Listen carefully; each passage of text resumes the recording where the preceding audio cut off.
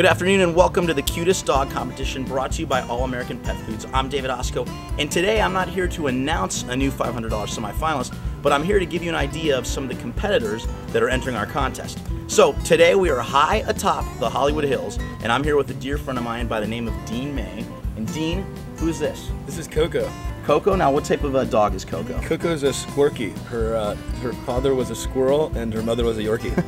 So she's a rare breed of a Squirky. Wow, a very, very rare breed of dog. Yeah. Now, you entered Coco in the contest when we first began? Yes, I did. And what have you been doing to try to get votes for Coco to get the word out there? She's on my Facebook. Got to my 5,000 friends on Facebook and started a little campaign there around her.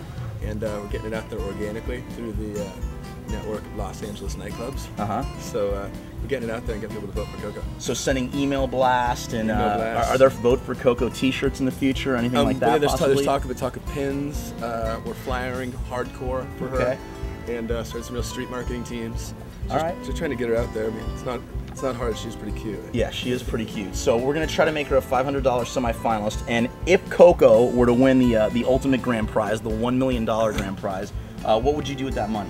Well, I donate half of it at least to help dogs in the one of the dog charities there. Okay. For sure. Maybe ours, stop.cruelty.org? That would be actually the one. I'll pledge that right now. Okay. Yes, I will. All right. I will donate half of it to that charity. Okay. And the other half, I'll probably build her a bigger house. A bigger house for Coco? One that looks just like mine in the hills. Maybe a little spa. Okay. Maybe get her a friend too.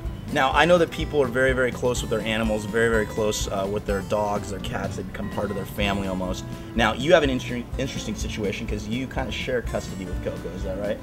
Well, yeah. My parents actually. I travel a lot, and I was in South America. My parents watched the dog while I was gone, and I'm an only child. And my dad came to me when I got back, and he said, Dean, you're our only son, and we love you very much, and we've been watching Coco and we've really fallen in love with her. It's like having a piece of you every day. Right. So after that one, it's a real tearjerker. So I've had to let them. They get to half the month. I get her, half the month they get her.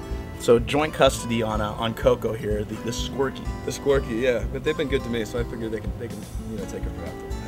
Okay, cool. Well, those of you out there, please keep checking out the website. Keep voting for your dogs. If you think Coco's cute, then of course vote for Coco at cutestdogcompetition.com. We will be back this weekend to announce the Week 8 $500 semifinalists and find out if one of you out there is going to be the $1 million grand prize winner.